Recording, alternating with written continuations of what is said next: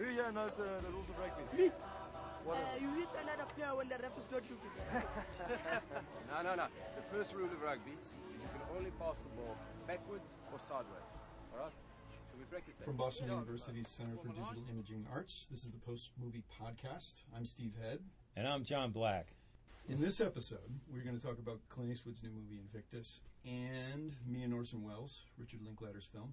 And you're going to try and convince me whether Princess and the Frog is worth a trip to the theater. I'm kind of assuming... I don't know. I'll leave that up to you. That's right. So, me and Orson Welles. Let's get into it. Me and Orson Welles. I thought it was a fine film. I was really impressed by what Richard Linklater did. I thought he had this whole late 30s ambiance. Even the delivery of the actors was like right on. You know, it was really well done. Something I enjoyed it too, but something I was wondering is how much background do you think people need about who Orson Welles is? I know young people are going to go because Zac Efron's in it. Zac Efron, yeah. And I don't know if they're going to get the Orson Welles stuff. You know, they don't know who he is unless they're film students who've seen Citizen Kane. And this is about his career on Broadway. So I wondered if you thought it was important for people to maybe read up a little bit or do a little homework before they went to see it, or do you think they'll enjoy just the way it is? I'm thinking there's that audience just isn't going to have an interest in the Zac Efron audience. No, not the Zac Efron. I mean, they're not gonna, they'll probably see it for this, but I'd be curious to see. Here's my opinion. My thought is that they're not going to see this because there's a whole generation of kids that are wanting to know what Orson Welles is all about. Mm-hmm. I don't think so, but. Do you think they'll enjoy it anyway, just as a movie-going experience? Oh, they will, because he's such a character. He's like an egotistical titan. Yeah. He's fascinating to watch. And he knew that. He knew that while he was doing this, that there was so much gravity about him that, it created its own story. Hey, no kids in this scene. It's a vicious mob. I thought you were out somewhere learning your lines. Oh, I know my lines. Go to the gate. Somebody knocks. Sir, 'tis your brother, Cassius. Is he alone? No, sir, there are more with him. Not more with him. Mo with him, the plural. This is Shakespearean verse we're speaking. You think you can arbitrarily change the words of the world's greatest playwright because you're not comfortable with them? No, I meant Go home and learn your lines. I know my lines. And I say you need Mo time. Remember, Junior, this tiny scene serves to humanize the entire historical pageant of the play. I did really like this movie. Well, something I'm curious. Did you? And I was talking with some other folks before we went in. Zac Efron, I think, is the weak link in this movie, as the wide-eyed kid, who's going to be in theater no matter what. I didn't buy him for a second. It could be one of those things where you don't see him as anything else but Zac Efron, but he is talented. I haven't seen the High School Musical things. All I've seen is Hairspray. But I just didn't. I think, and one of the problems I think is the guy who plays Orson Welles, and his name is Christian McKay. Christian McKay is so overpowering, as Welles was in real life, and I know that's the point. But I wanted to just see him. When he was off the screen, I was looking at the scenery, I was looking at the sets, I was looking at Claire Danes, not really following the story. What a find, that guy, Christian McKay. Now, has he... I know someone told me he did a Broadway show or an off-Broadway show based on Orson Welles, so I'll be curious to see what he's in next, if he's any... Yeah, me too. Anything else? I else? was surprised that the whole reason this movie was made because he was so dead on. Yeah. As Orson Welles, you never thought anything other than... I mean, this guy really was Orson Welles. Yeah. Is that good? What do you think of Claire Danes? She's not pleasant. really in it a lot, but... No, she's not. But she's pleasant. Yeah. I mean, I think she did a fine job. She breaks Zac Efron's heart, though. Yeah, but I wouldn't say that she ascends into any greatness. Nobody does when you're around Orson Welles. Right. So in a way, everybody except for maybe Zac Efron, are kind of just tools in the greater scheme of Orson Welles. Yeah. And they fill out the screen very well. And she does a fine job. But what didn't really impress me was that she wasn't I'm not well, maybe this was a good thing. She wasn't so motivated as to make this. This wasn't like a romantic, comedy thing. There wasn't this romantic thing where she was going to end up with Richard, played by Zac Efron. Right, she right. had this ultimate goal to meet David O. Selznick. Yeah, That's because he's about to film, which I think was a nice bit. He's about to film Gone with the Wind. Yeah. Which is probably something. It just sets it in a nice time period again with everything else that's going on, and there are little reminders throughout the film where Wells is reading The Magnificent Ambersons, which is a film he made later on. Just little touches like that to let you know that where gives it a sense of place where the guy is. It's sort of like the theatrical birth of the Mercury Theater. Yeah, yeah. Who went on? They were the same theater that did War of the Worlds, I think. So I guess maybe it's probably best to do like a quick summary. So in this movie, Zac Efron plays Richard, who is a high school kid who's actually considering not finishing his high school education because he has a chance meeting with Claire Danes. Sonia is her name? Yeah, with a J, not with a Y. Yeah, with a J, not with a Y. And she introduces him to Orson Welles. So they have this quick sort of audition scene where he's looking for somebody to play the what in actuality was a ukulele, but I forget what the intro, like a lute. Oh, yeah, like lute that. during a production of Julius Caesar. And Richard floored Orson Welles in this in this 1930s way of auditioning where you're like, he sang the Wheaties song. You're cast, Yeah, he sang the Wheaties song for him. And that's all it took. And so he becomes enchanted by the whole Mercury Theater process. So this is about Orson putting on a play that's going to blow everybody away, Julius Caesar, and everything that goes on all the way up until the curtain rises. And even after. Well, yeah, and it's interesting because, again, it's the little details in the movie that I think make it work, is that his Julius Caesar, he cut it down to 90 minutes. And it was done in modern dress. And there are scenes you get to when they're doing the actual performance towards the end of the movie. You can see how shocking it is to an audience at that time because there was a lot of blood that Wells used on stage and a lot of stuff he did with lighting to make it really violent and present and a big change. That's why it was such a huge. And even to parallel what was happening in Europe. Right. And it was a huge phenomenon. Not just a hit play. It was really changed things at the time. I think they did a good job of recreating it and showing because I think that's important because they talk about Wells, but unless we see and get a sense of just that there's a payoff, that he really is, everyone puts up with his shit because he's that good at the end. What he does is really worth it. So everyone puts up with his shit, and he's not a nice guy. No, he's not. He is charming, but just ultimately disingenuous, and in a way that's so backhandedly mean. Yeah. But and then the people around him are left to try and figure him out for themselves. Like, what does this all mean? And then I guess Orson sums it up with, it's all for the greater good of art. What we're in the business of doing is putting on making the best art we possibly can, and everything else is meaningless. Yeah. So him firing someone on the moment after whatever, even if they've done a good job, it's about making great art. But it's also about his gargantuan ego. Right. It's great, and it's about making great art, and he is the only judge of what makes art great. So you see that a lot where he goes through, whether it's because there's a lot of things where his voice is so recognizable, and he would do radio shows, and they'd show him taping of a radio broadcast, and he goes in and he ad-libs in the middle of the show, by reading it from the Magnificent Amberson. He just reads out. Like nonchalance, brilliance. Yeah, and everyone's also. But the thing is, he's such a prick about doing it, but then everyone's impressed because it made it that much better. He knows he's going to work. He's worried about whether everything else is going to right. work. Don't you worry about him. Don't even direct him, because he knows that he's going to deliver. Right. So you just have to be on your A game, or else.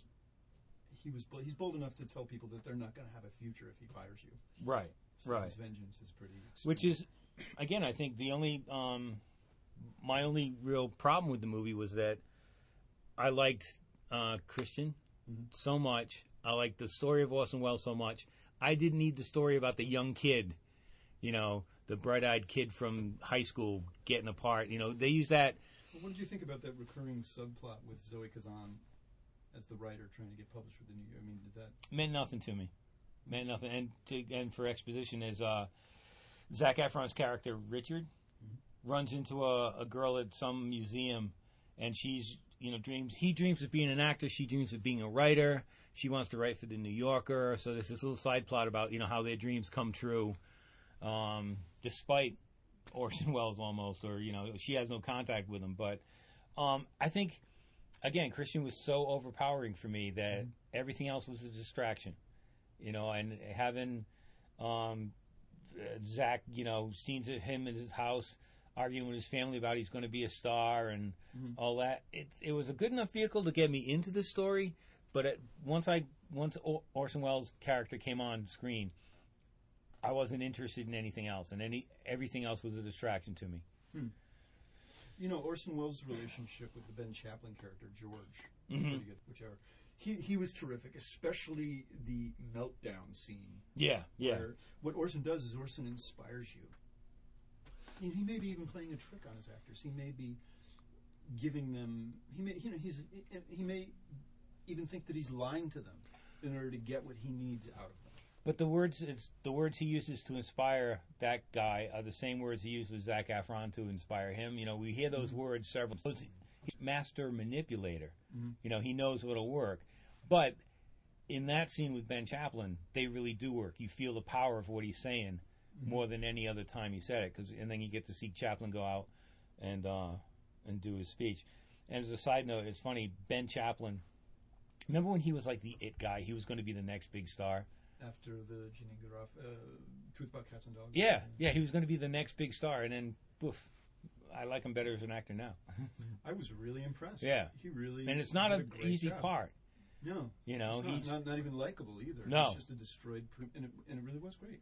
And then, again, I'm going to have to depend on you for the name. The guy who played Joseph Cotton. Tupper. James Tupper. Again, here's where I think a little homework pays off, because if you don't know who Joseph Cotton is, he's just another actor in the company. But if you know who Cotton is, if you've seen his work in films, whether it's with Orson Welles or with Hitchcock, the minute this guy comes on screen, you're like, wow, Joseph Cotton. And then you learn a little bit about the guy, and he's not a nice guy either, but in a different kind of way. And I'll just leave it at that. But the casting and his character fascinating. Well, what I wanted to ask you is so where do you think this falls in terms of is it going to get recognition? And do you think it's Academy Award worthy, or is it just below it? I was really impressed with Christian McKay's performance. I was impressed by it, but without anything else to weigh it against, he could just be a really good Orson Welles imitator. And I think to get Academy recognition, you've either got to come up with something totally new and original, a character we've never seen before, or have something balanced out. So he was a gay hardware salesman. In his last movie, and this time he's Orson Welles. I don't know what his range is, and without seeing that, I just can't go for that. It did occur to me that he may never. At the time, the future. This is so riveting and so in seemed that very bleak. realm. If next year we see Orson Welles in Kane, and then we see Orson Welles in Gallow Wine, if he keeps doing remakes from different points, and when he's the big fat Orson Welles sitting in the white tux, drinking boxed wine on the beach, then we'll know. Me and Orson Welles. Yeah. It's a 10-part. I can't think of anything else to say. That's okay, fine. We're wrapping ourselves up on this one. Yeah. Thinking about tomorrow. No. Tomorrow's taken care of. One way or another. I was thinking about how you spent 30 years in a tiny cell and come out ready to forgive the people who put you there. Invictus. Clint Eastwood's movie with Morgan Freeman and Matt Damon. And who'd have thought Matt Damon would be able to play a South African rugby player and get away with the accent, and he does. Mm-hmm. He pulls it off. He's convincing. I think there's this build-up where I'm watching the movie, I'm thinking, man, I'm going to pay attention to his accent. If he slips, even for a moment, if he sounds like an American. And there are even He didn't. there are even points in the movie where he slips into Africana, the native tongue. And you're like, huh. I didn't understand that because he's speaking a foreign language, not because he did. There must be something wrong in his head, the way he's able to get into a character and just be it. I mean, it's just he's got an actor disease or something like that. Yes, he has an acting disease. You're right. But on the other hand, what did you think of Morgan Freeman as Nelson Mandela? It took a while for me to come around to it, but I bought it. It took a while. Yeah. For a while it was just, Morgan Freeman. But, when you think about it, that was pretty great casting decision. And I can see how Clint Eastwood would be like gung-ho to go ahead with it, because he's, close with Morgan Freeman. So that's something I was wondering when I saw the trailers on TV. I was like, it sounds like Morgan Freeman just doing, a bad imitation. But once you get into the story, and you get to see a lot of his performances, the body English and the way he holds himself and the way he talks and the way he interacts with other people. A lot of that's in his performance, and that made me forget it was Morgan Freeman, which you need to do to make this story work. He was very great at reacting to things, and he was almost like a saint in a way, that he was sort of pontificating to other people about how we should react and we should do this. But then, nobody really has that experience of having been in prison for, I don't know, since 1965. Yeah. When did this take place? He was in for 30 years. But I think that's one of the things too, is that, and I think the movie does a great point about this, is that he was such a different kind of person, especially in government, where people didn't know how to react to what he said. They were like, "Are you kidding? Is this real? You want us to these guys were trying to arrest us last year, and now you want us to work with them?" And he's like, "It starts now. Forgiveness starts now. Working together starts now." That was all new. And he was right. It would have created a backlash of vengeance. Yeah. It would have been like this playing on this, and people would have hated them, if they had taken away the name of the soccer team. And what were the... I guess we should, start with a quick summary. So the movie begins with Morgan Freeman just being elected as president of South Africa, and it's in the days prior, and it's basically him moving into his office for the first time and being just, taken aback by all the amenities and all the a very important moment in change. Yeah. At that time. So it was very hard for him and the people he's chosen to work with to move forward, and their responses to the things that happen around them are pretty interesting. What I was going to say was that the movie is actually predictable. Well, that's something on the downside. Before we get to that, though, the whole thing about there's a rugby team, and it was always supported by the Afrikaners, and people, when apartheid was still going on, people would root for any team this other team was facing against. This was the apartheid team. And the local sports organization votes to change the name and the colors because they mean apartheid to these people. But Nelson Mandela says, no, if we take that away, you're just going to alienate these people even more. I am aware of your earlier vote. I am aware that it was unanimous. Nonetheless, I believe we should restore the Springboks. Restore their name, their emblem, and their colors immediately. Our enemy is no longer the Afrikaner. They are our fellow South Africans, our partners in democracy. And they treasure Springbok rugby. If we take that away, we lose them. I know. All of the things they denied us. But this is no time to celebrate petty revenge. This is the time to build our nation. You elected me your leader. Let me lead you now.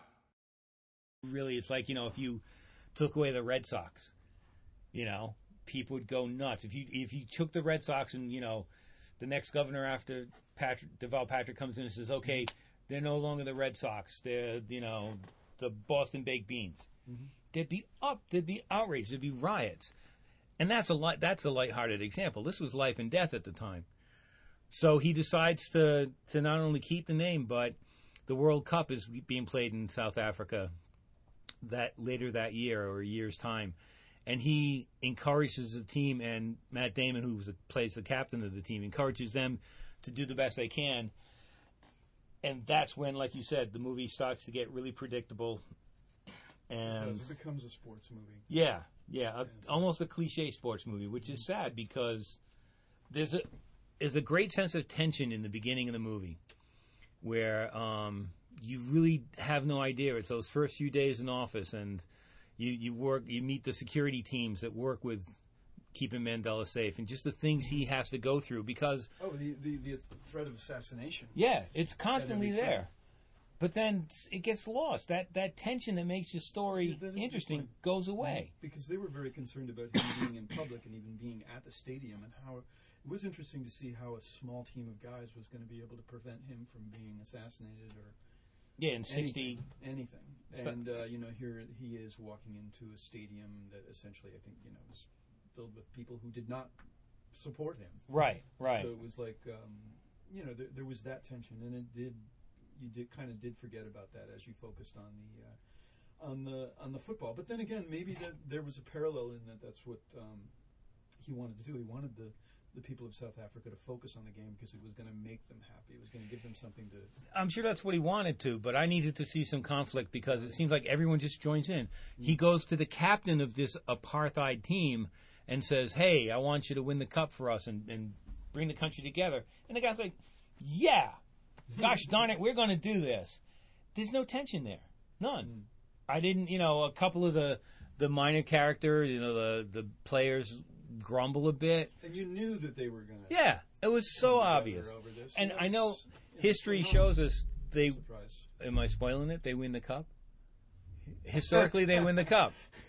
Believe me, if you don't know that going in, you haven't been to too many movies. Most of the world outside of America. Right, but the thing is, even though we know that's a foregone conclusion, I need to be kept... There needs to be suspense through the whole thing. There's just no suspense there. It was really frustrating. The movie did do some things I like in the sense that it didn't teach people how to play rugby. It just kind of was done through osmosis. There's a couple of things like, you're supposed to, you pass the ball, back. Yeah, they go to teach kids at a camp. You scoring your points with the field goals. But it was really, you got it through osmosis as opposed to using some sort of a scenario to teach the audience how to play the game. It wasn't about how to play the game. It was the meaning of bringing everybody together around the game. And then how the team discovered the real meaning behind what they were doing, when they took the boat out to the island to visit the cell. Robin's Island, yeah. Can we see the president's cell? Yes, of course. Lord, can you believe this? Now, the number on the door, 46664, means he was the 466th prisoner to be interned here in 1964. You've done it up just the way it was.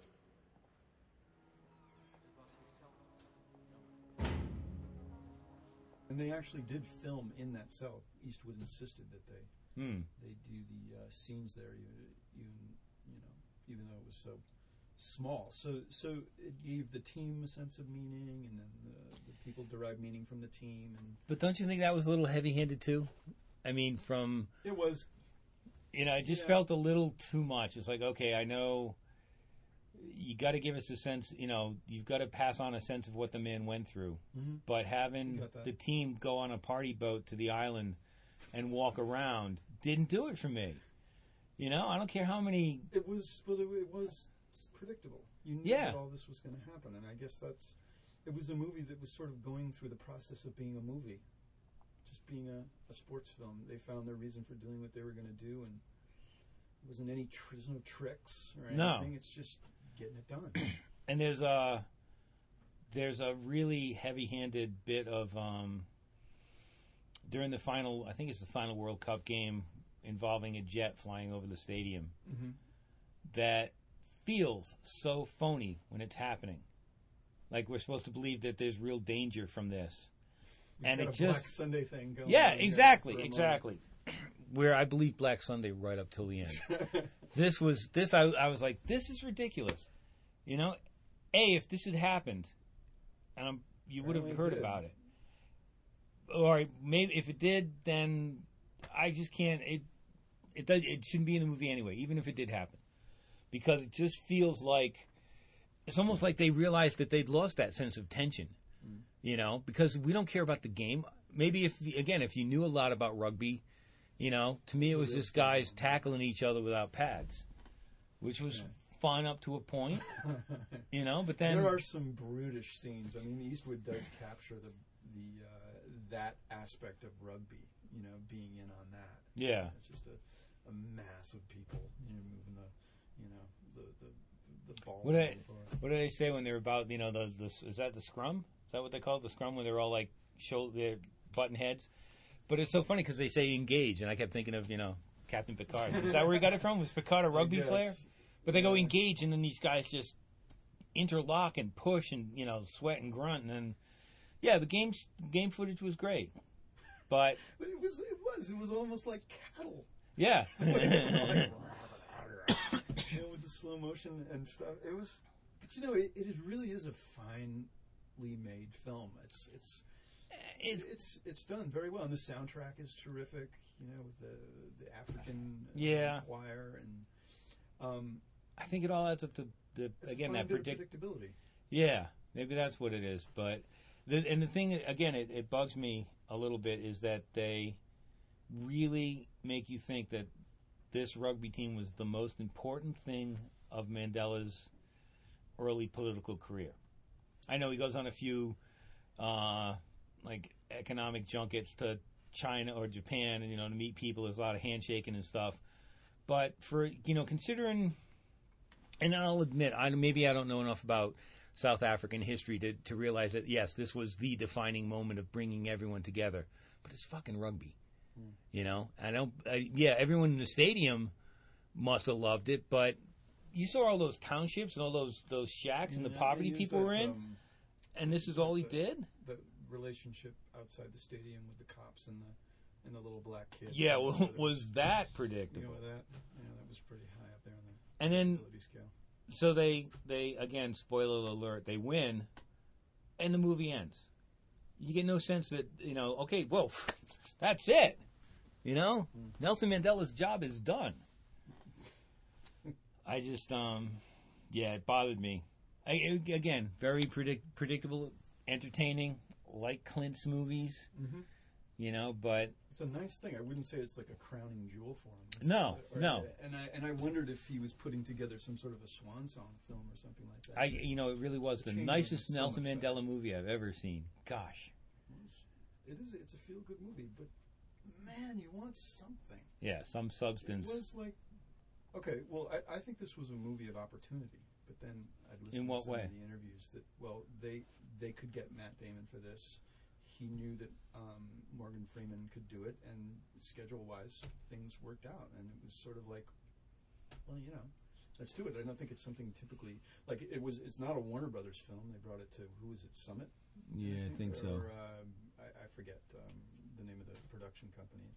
It seemed I guess what I should say is I suspect it was a film of opportunity. So they were like, "Wow, we can do this. We can do something really good here. Yeah, and we've got a window of opportunity to do it. So let's go for it." And they did do a good thing. You know, it's just that, you know, there really wasn't any real major surprise. Mm-hmm. But the audience, the preview audience, loved it. I mean, they were laughing, and you know, there was tears being shed. It was an emotional experience. Yeah, that was you crying. Well, I think that's when you talk about a film of opportunity. I think that, you know, Clint has worked with Morgan Freeman a lot, and Morgan Freeman's talked about wanting to play Mandela for a long time. So I think that might have had something to do with too, saying, okay, I've got Morgan, I've got a script, I've got a window of opportunity, I've got Matt Damon, let's get it done now. Where I think if they had just taken a little more time, made it a little longer, or dug a little deeper. There had to be some other meaning besides a game. And Right. I'm sure that, I'm probably really flattening things out. Obviously there is a greater meaning of everybody feeling. It was about people feeling better about themselves. But if only we had known that it could be done besides having, a game to base everything on. Well, and I wonder too if it was a game I knew more about. If this took place around the Patriots' first Super Bowl win, or the Red Sox first World Series, if it had been a story set with that game as a background or something, not we need more than Bush in the office or whatever it was. The Mandela story isn't there obviously, but I wonder if there was a sport and a culture of sport I knew more about that I'd get more out of this movie. And I also wonder if it's Clint's responsibility to give that to me, because I didn't find it in the movie. Like you said, there's enough to let me know rugby is a violent game that involves kicking a ball and tackling people. John, would you pay $10 to see Invictus? Yes, only because I would always pay $10 to see a Clint Eastwood movie. I'd pay $10 to see Matt Damon, and I'd pay to see Morgan Freeman. I would too. So just for that, it's worth seeing. Just because I like watching what those guys come up with. Yeah, $10. You're getting quality with this film. This is a quality film, no doubt about it. Just if only it weren't so predictable. But I would definitely pay. Would you pay $10 to see me and Orson Welles? Yes, but only because I'm an Orson Welles. It's funny, I'm an Orson Welles fan, not his movies, a fan of the man himself. And I think that movie delivers on that level. That yes, I want to see it because of the guy's performance, bringing Orson Welles to life. He is terrific. Definitely, I would pay $10 to see this, and I'd also pay to see it because I know a lot of people who would like to see this. It does appeal to an older generation. There were a hell of a lot of older people sitting around me when I was watching the movie. Yeah. It definitely has that. And you like Zac Efron. And that too, for the record. By the time I introduce myself, my name Ramon, but if I call me Rick. Pardon me, but your accent, it's funny, no? Oh, I'm a Cajun, bro. Born and bred in the bayou. Y'all must be new around here, huh? Actually, we are from a place far, far away from this world. Go to bed. Y'all from Shreveport?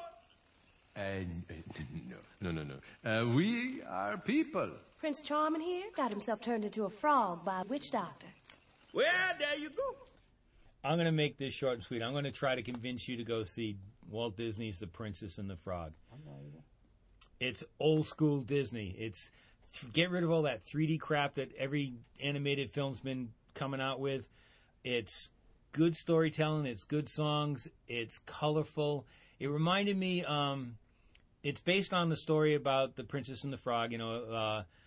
Woman kisses a frog, turns into a handsome prince, lives happily ever after. Of course, that's a 2-minute movie. This is about a young girl who has a dream of opening a restaurant. There's a prince in town. This all is set in New Orleans. There's a prince in town who gets on the bad side of the shadow man who knows voodoo, turns him into a frog. He convinces her to give him a kiss, and the twist is she turns into a frog too. And then they go off and have frog-like adventures in the swamp. Okay, maybe based on that, maybe you don't want to see it. Yeah, it's frogs singing and dancing. There's a lightning bug. There's some voodoo stuff. It's set in New Orleans. It looks great. The songs aren't annoying, and I know what it's like to sit through a Disney movie and you go, "Oh, please stop Is there singing." like a Disney Channel moment in the middle of this with one of the songs, or is it like a Disney Channel music video or something? Probably. They probably had all sorts of Disney moments to sell this thing. But it was so much better than lately because of, and again, a lot of it's this 3D crap, is that there have been some really bad animated movies coming out. They just, because it's 3D, you got to go see it. This is old school. This wasn't even digitally made. This was hand drawn, hand painted, old school Disney. It reminded me some of the music's like from Dr. John. Really? At least the opening song is. That's a hook. There's a lot of buzz because it's the first African American characters that Disney's had. I mean, she's an African American Princess, which is a big deal, culturally speaking. It would have worked anyway. It's just very entertaining. It's silly, there's an alligator who plays a trumpet. Yeah, I can't defend that. You sold me. How about a little less picking and I know that tune! Dipper Mouth Blues!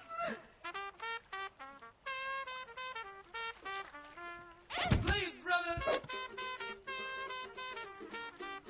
Oh, yeah.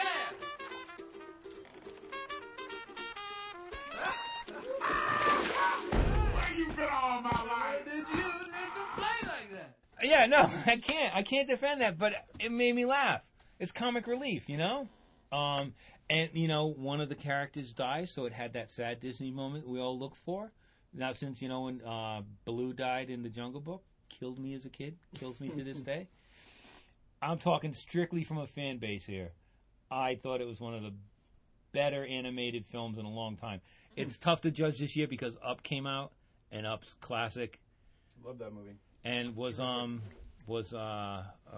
was that this year too? Oh, it was last year, I think. Last year? But those are, but that's Pixar. Pixar has a habit of making amazing films. Disney hasn't done it lately. So and I really should pay $10 to see Prince and the Frog? No, you know why? It's no one wants to go see Princess and the Frog at night. It's not a date movie. Go on a Saturday matinee. Surround yourself with kids. That's where you should see a movie like this. I know that. That's why you should do it. I know you hate kids in the theater. In the theater. I said in the theater. But that's what'll make it. You want to be around kids who are going to laugh every time the lightning bug lights his ass up. Because not only does it make it funnier, but it covers your laughter. Because I'm laughing too. And when you're sitting in the critic screening and you're laughing at the lightning bug and no one else is, it's lonely. It's lonely. I'll admit that.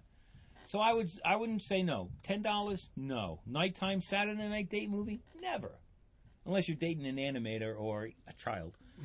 I would definitely, but Saturday matinee, with kids, I would. That's why I'll go see it again. You got me. Note taken. Yeah, but not note taken, but not going. I just think it's just that entertaining. Disney That's magic. all is if it entertains you, then then it's. Did I tell you the lightning bug's ass lights up? And he's toothless. He's a toothless hillbilly lightning bug, and his ass lights up. They should have that as a quote instead of like Ebert gives it a thumb up. Well, say featuring a lightning bug with his ass lit up. John Black. That's damn lightning bug. Oh, that's a keeper. Okay. Yeah, let's just keep that one. How do I wrap this up? You can't top line. No, I can't. No, just walk away. And that wraps up this episode of the Post Movie Podcast. We reviewed Invictus and me and Orson Welles. And I think John sold me on Princess and the Frog. I may. I don't know what I'm going to say. And this has been John Black from Boston Event Guide. Oh, start that again. I think I talked over it. This is John Black. This is John Black from... I knew we shouldn't have had a sleepover. This is so cool. Are we going to play Mystery Date next, girls? He's a dud. Put that in. He's a dream date. This is John Black from Boston Event Guide. And this is Steve Head. This is John Black.